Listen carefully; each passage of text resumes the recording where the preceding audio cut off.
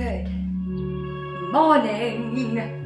Anyways, again, I know people are getting lazy on the couch, which is cool. Use your 21 days to do that, to be lazy.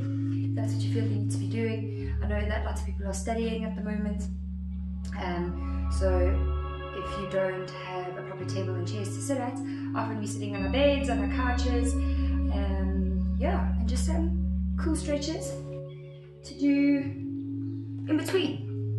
It's not going to take a lot of time, it's not going to take a lot of effort from you, but just a nice way to release into the back. So coming and helping yourself into all fours, hands underneath the shoulders, knees underneath your hips, and you just want to work. You can work with your breath if you want to. If you don't want to, guys, you don't have to, but you're going to feel that you're pushing the floor away from you and you're sucking your belly in towards the body. Drop your chin to your chest. Called your happy cat. Angry cat, definitely not happy. And then nice and slow, dropping the belly towards the floor. Draw the shoulders away from you, opening up into the chest, into the throat. Happy cat.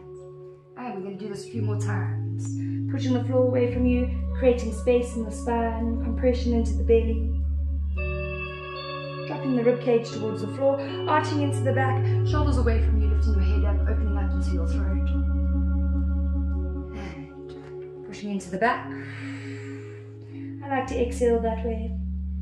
I like to inhale this way. We've got two more to do.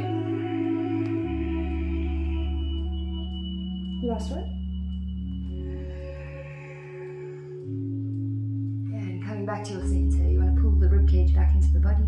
Stepping the left hand, right hand. Remember, we've got to do both. And you're taking the arm underneath the leg. Make sure that when you are going into threading the needle, you never want the hips to shoot over the knees. You're going to put too much pressure into the legs. You want to feel the hips and knees stay in alignment, or your bum can go further back, dropping onto that arm, taking the arm up and over, feeling a stretch into your back, feeling a twist into the belly,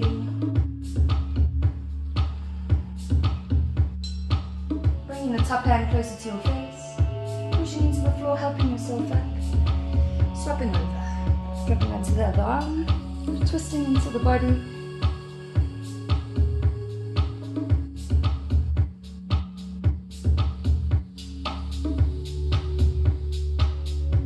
Bring your top hand closer to your face, pushing into the floor.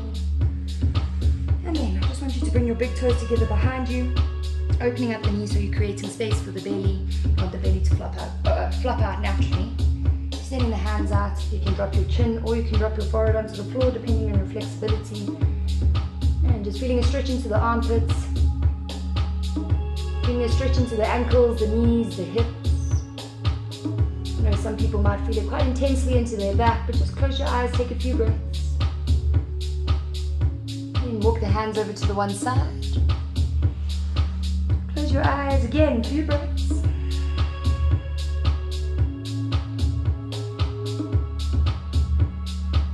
Walking the hands over to the other side.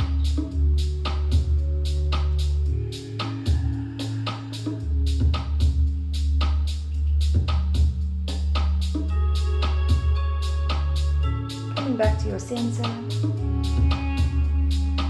dragging the hands back towards the legs, lifting the bodies up, bringing the knees together, making sure the heels aren't slipping outwards, they're going underneath the sit bones, sitting nice and tall into the body. We're going to twist to one side,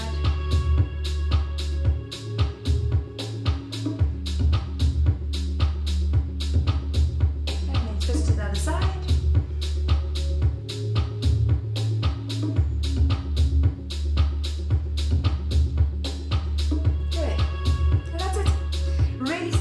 To do, yeah, if you need to just have a little 5-minute breather, you can do it 3-4 times, or else you can just, I've done a few other ones that you can do on YouTube and on my Instagram, so you can go check it out if you want to, and then you can combine a couple of them together. But yeah, again, just taking you away for 5 minutes.